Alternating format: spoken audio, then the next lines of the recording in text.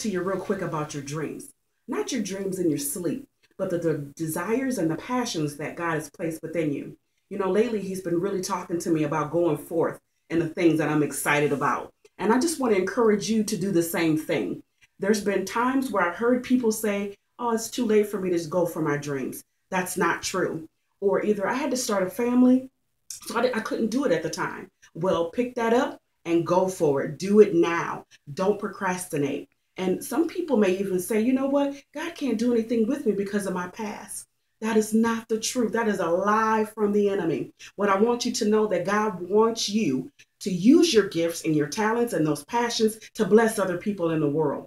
Now, there is, and those of you that know me personally, don't laugh, but there is a show that I love so much that's called Touched by an Angel.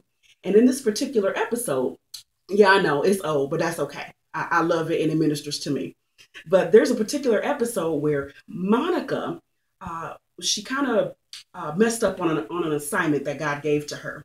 So she decided to quit. And because she said those words, I quit being an angel. I quit it. Tess says, which is Delarice, her boss, says, you know what? Since you said those words, this is out of my department. You're going to have to get a different kind of help. So God ordered a higher rank angel to come and speak to Monica. And the angel told her, she says, do you know why God has placed our faces on the front of our bodies? And Monica didn't know at the time. Later on, she found out at the end of the episode that God has placed our faces on the front of our body so we can always look forward and go forth, not looking back. So I want to encourage you today to go forth in your dreams because somebody's out there waiting to be blessed by you. Happy Blessed Tuesday. I love y'all.